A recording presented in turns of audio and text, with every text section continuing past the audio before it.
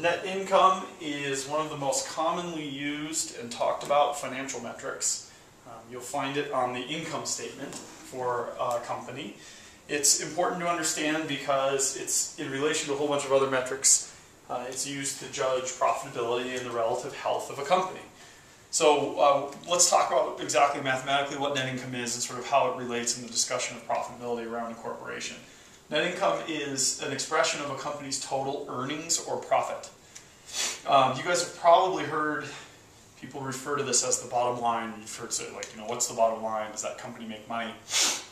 The reason they call it the bottom line is because net income appears very low on the financial statement. The bottom line, on the income statement, it's the actual bottom line of the income statement. And it's a measure of profitability and therefore of general health of a company over a period of time.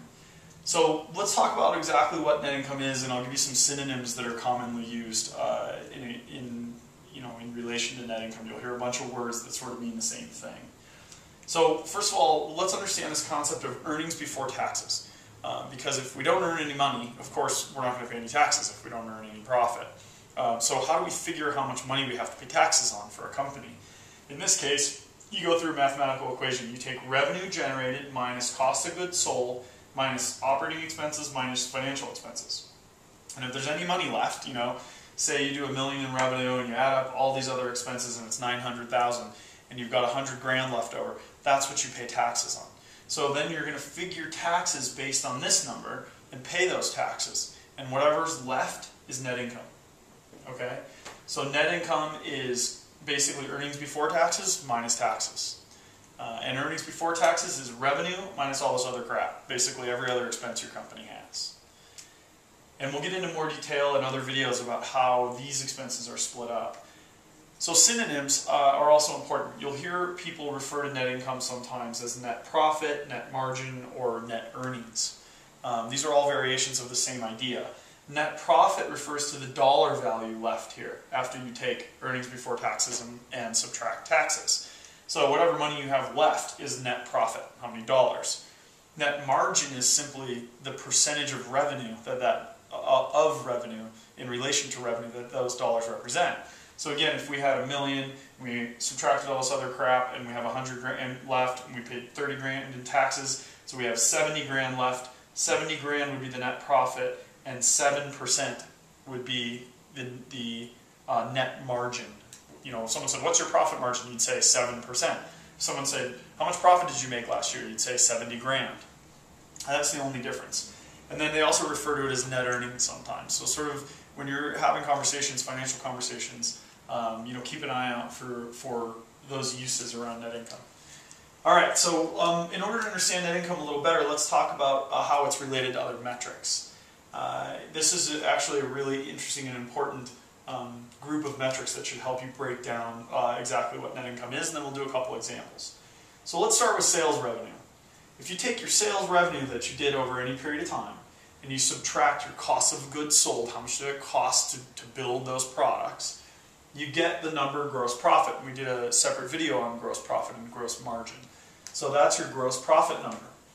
If you take gross profit and you subtract selling, general, and administration expenses, sometimes people call them operating expenses, you get EBITDA, earnings before interest, taxes, depreciation, and amortization. Okay? There's another video on that. If you get EBITDA and subtract depreciation and amortization, the D and the A, you get EBIT, earnings before interest and taxes. There'll be another video on that. If you subtract interest expenses, if my company borrowed any money, did I have to pay interest on what I borrowed? If you subtract that, and then you use that number, you figure taxes on that number, and you take the taxes out, that leaves you with net income. Remember, all that goes to, it's like revenue minus everything else goes to earnings before taxes, then you figure taxes and you subtract that, that leaves you with net income.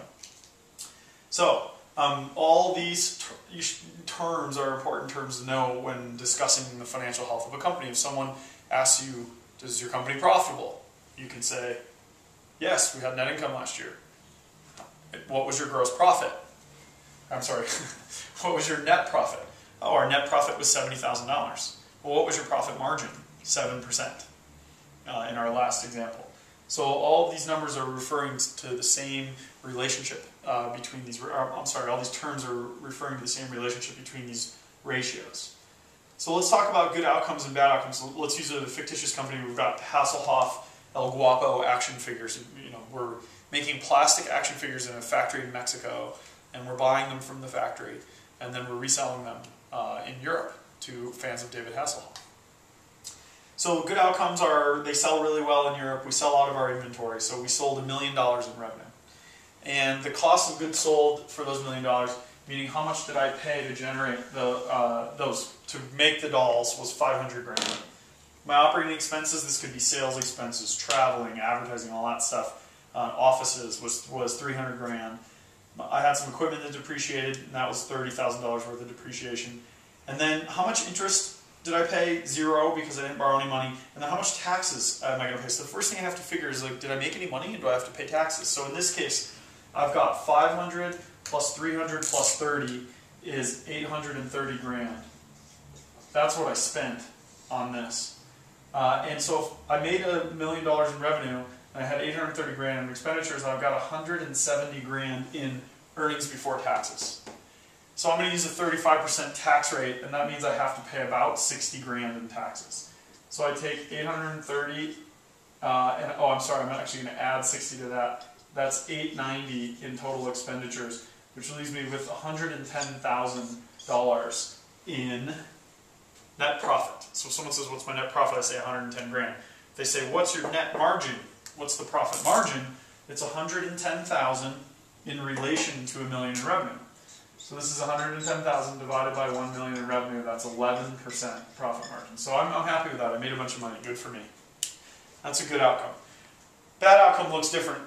In this case, I ended up having to discount the dolls because nobody wanted them. So when I sold out of my inventory, that was 700,000. My cost of goods sold was still 500,000. My operating expenses were even higher because I had to do all this discounting and special advertising. So that was 400,000. And my depreciation and amortization was still 30. So if I go through the same process, right here we've got 930,000 that I spent. So do I have to pay any taxes? I don't, because I only generated 700 in revenue. I'm actually out $230,000 right now. So I don't even need to worry about taxes or any of that stuff. What I really need to worry about is how am I going to pay my employees. This business isn't going to operate for very long. So that's, in a very simple way, what businesses are doing when they're looking at their income statement and when they're thinking about the concept of net income. It's essentially saying, am I making a profit? And how do I figure that out? First, I figure out whether or not I need to pay taxes. Is there any money left over? When I take revenue and I take all the other expenses away from my revenue, if there's money left over, then I pay those taxes. That's my net income. And then when I'm talking about dollars, I use net profit. When I'm talking about percentages, I use net margin. Those are the terms that people are going to ask you. So hopefully that's a good explanation in a basic way of what net income is.